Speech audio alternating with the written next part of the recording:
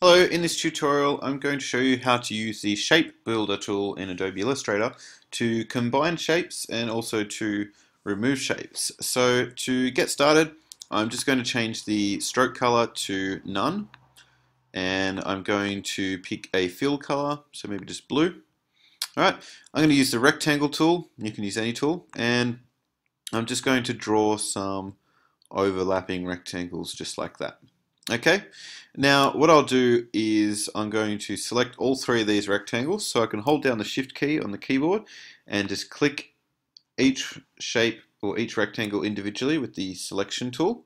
So now I have three rectangles selected. I can go to the Shape Builder tool, which is this one down here, and click on that.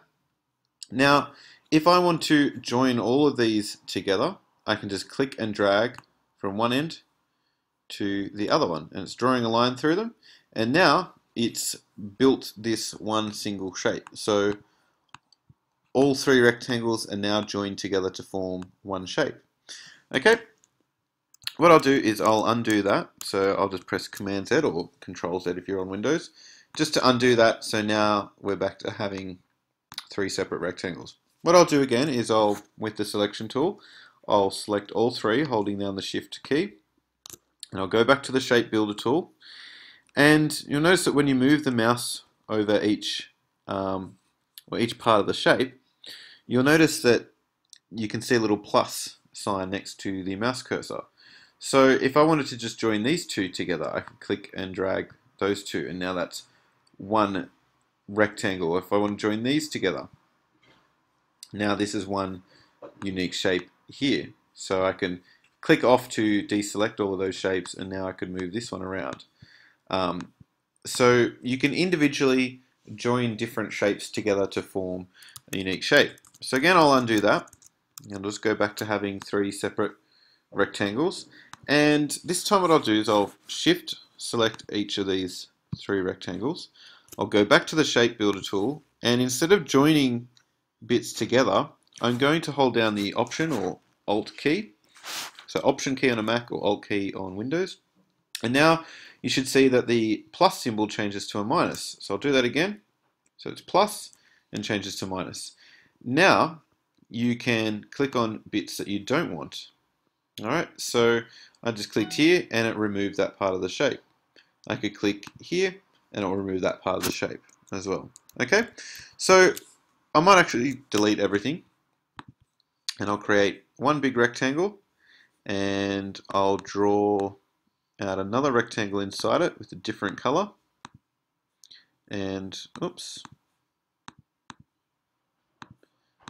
Okay, so I'll draw a yellow rectangle.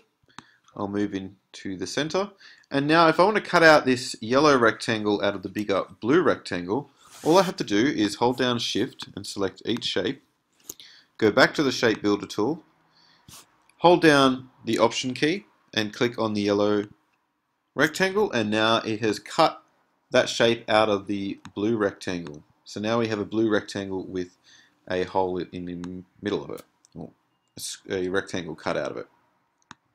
Okay, next thing I'll show you is the pen tool. So say if I wanted to just change the color on this side here, and actually I might start with a new shape.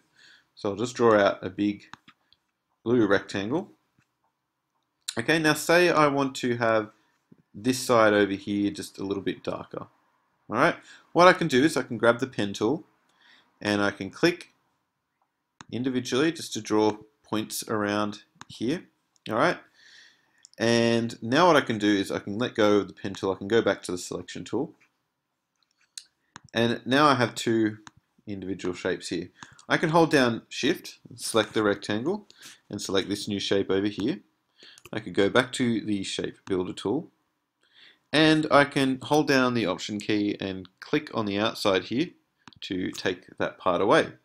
So now what I've done is I've still got a rectangle, but now it's broken into two shapes. So I actually have this section over here, which I could then go and change the color of if I wanted to, or I'll just undo that. What I could also do is click on Window and open up the Transparency panel, which I already have over here. So I could click on Window and Transparency to get this panel here.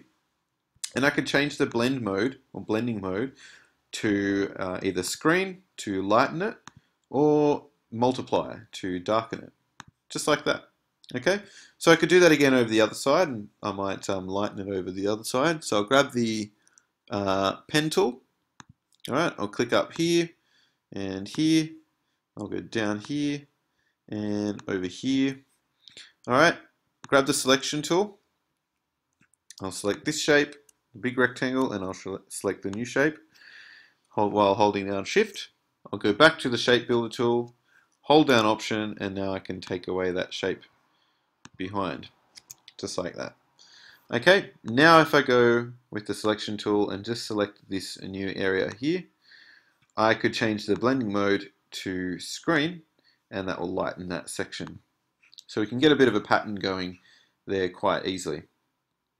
Okay, so that's basically how to use the shape builder tool, and also a little bit of how to use the pen tool as well, and also transparency with different blending modes. So there's a whole heap of different blending modes there that you could try out, but we'll mostly be using screen and multiply. That's it for this tutorial. Thanks for watching.